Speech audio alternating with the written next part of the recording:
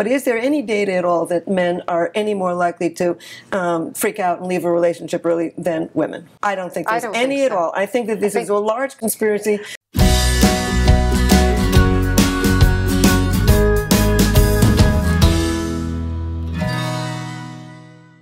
So why do men get spooked early in relationships and pull away? So context is key here. So don't make assumptions. It can be so many different reasons. It could have to do with him, right? He could be afraid. He could be like afraid of commitment. He could be, you know, just not interested in a long-term relationship. It could be about you. It could be you, you know, just kind of rushing the relationship, going at a pace that he's not comfortable with. It could just be that, you know, he's a man. And men tend to, you know, we have this intense bonding. Women are de-stressing. The bonding is making them de-stress. Opposite for the guys. Actually, their testosterone is coming down. Yep. So they actually need to go away, pull back, Yep. build it up. They'll spring back to you, you know, per John Gray's rubber band theory. They'll spring back to you as long as you don't chase him, right? Key, don't chase him. He'll come back. Instead of chasing him, what you should be doing, in my opinion, I'm not big on shoulds either, but this is the one thing I really encourage women to do, is pursue your own passions at that time, right? Then when he comes back, you're all in your happy state, right? You're not punishing him for going away. He's feeling comfortable back with you, comfortable to be here, not scared to come back because she's gonna, you know, be drama on me, right? But instead, he's welcoming you back, and that's a positive circle for you. But I always say to women, you know, if you can, visually plant a stiletto, you know, dig your 1 foot in, and then dance around that and live your life.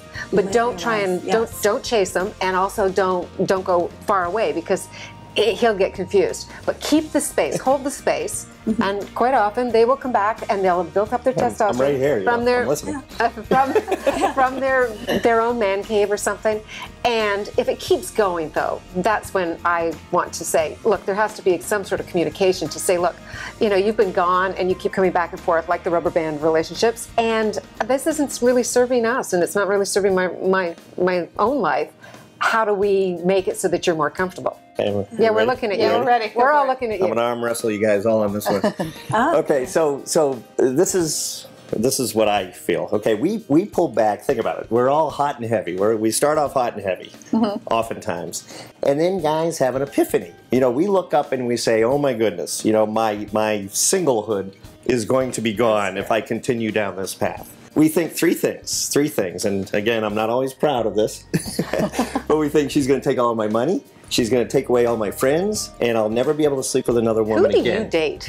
I'll never be able to sleep with another woman again. And we think about this, and the irony is we want women, we want to spend our money on women. We want our friends to be taken away to a certain extent, at least some of them. And we want to only sleep with one woman. But it's up to the woman to neutralize us on those 3 fears. And in my #1 bestseller, To Date a Man, You Must Understand a Man, you know, I teach how to neutralize those 3 things. And it's easy. It is simple. You want to know? Like how? Yeah. No, it's easy and simple. Oh, you want me to go? Yeah, tell us. Okay, 3 things, right? The money. It starts off right off the bat. The money. On a date, when we start dating, you pitch in. And I don't care if you don't have any money at all. You pitch in. You offer to buy things, you know, a drink. The woman does. The woman does. The woman, I'm sorry, the woman does. And now we think, okay, she's not a gold digger. She doesn't want to take my money. And fine, point #1 wiped out. #2, our friends. And you and I talked about this before. Let us go to our friends. You know, the woman should just let her guy go. You know, let her go, but keep your own social network, you know, outside of his, and you go to your friends. And what happens is we sit there and we say, you know, I wonder what Helen is doing, you know, I kind of miss her, you know. And I start texting, and wondering. Suddenly I'm not having fun playing, you know, Xbox and, dicking around with the guys. Right, and the third thing, biggie, is you keep things crazy. You know, in the bedroom, you keep things crazy in the bedroom.